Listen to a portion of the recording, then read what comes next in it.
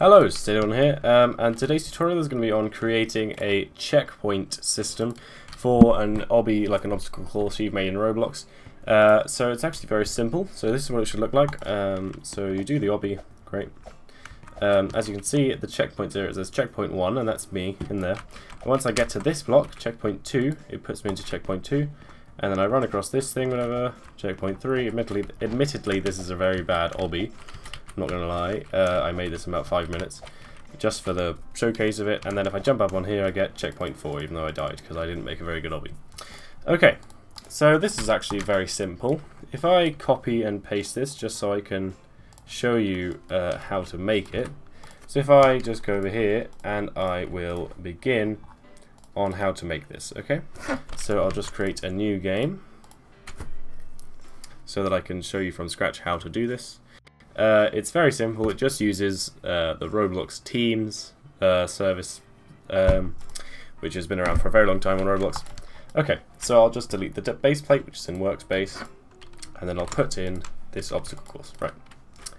Okay, so I'm also going to group the obstacle course just to make it easier for us to see what's going on. So the first thing you're going to want to do is you're going to want to go to Model up here, and then you're going to want to click Service. And here where it says Teams, click on Teams once, and then down here click Insert. And you'll notice in the Explorer panel another service comes up called Teams. Okay. Now in here you're going to want to right click, Insert Object, and then Team. Okay. And now you're going to want to name this object whatever. So the first checkpoint, so it's going to be checkpoint 1, or I'm going to do it in numbers. So you could just put it. You can name this whatever you like, but I'm going to name it checkpoint 1. And then you need to choose a team color, which is a property of the team. And the team color for this, I'm going to make black. Okay, so this team's color is black. Now, right now, this team isn't actually doing anything.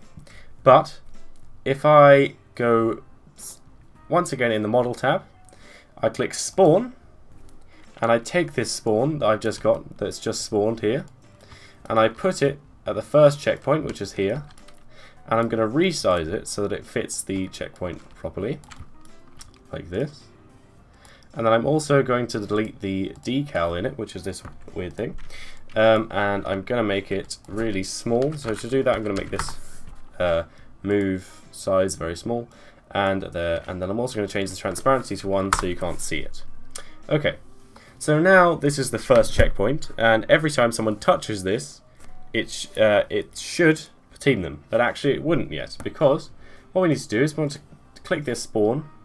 It should be called spawn location, and there's a property called allow team change on touch. So you want to tick that property, and you also want to untick this property which says neutral. Okay, untick that, and then we also want to go back to this team that we've created, and as you can see we've called it the team color we've made black.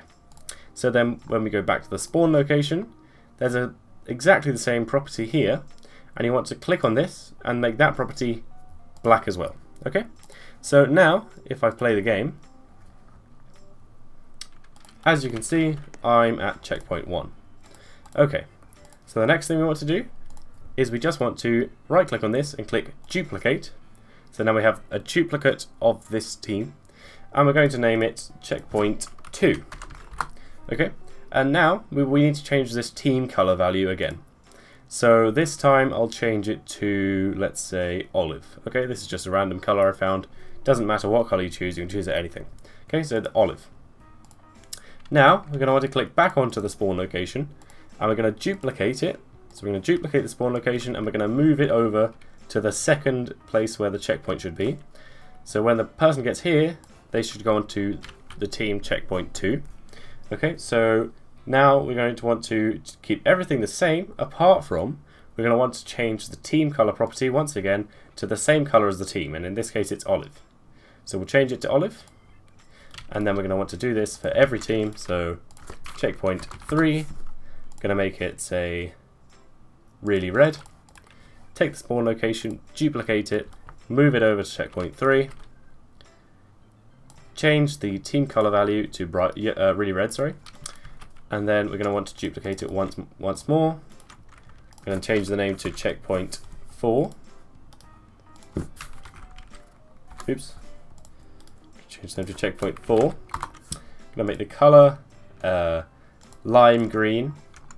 And then I'm going to make another spawn location. And I'm going to move it over to the last checkpoint here. And I'm going to scroll down to team color here and change that to lime green too. Okay. So that is all you need to do. So let's just test it. So if I run across, taking a very long time to do this, I'll just really quickly change my player's walk speed. Ignore this, I'm just changing my walk speed so I can show you this. So I'll change it to 200. Right, so if I now run over to this checkpoint, and I stand on here, you can see I changed to checkpoint 2. And if I run over to the third checkpoint, I changed to checkpoint 3, I ran a bit fast so I fell off the side. But you can see you've got a checkpoint system, and when I respawn, because I just died, I'll spawn onto the checkpoint that I just fell off. And this is a really good way of saving your progress in the obby and everything, of course. So thanks for watching. Hope you enjoyed the video. Leave a like, subscribe if you enjoyed it, and you want more videos like this. Also, leave a comment in the description, and I will feature. I'll put your name in the credits if I use your idea for another scripting tutorial. So thanks for watching, and bye.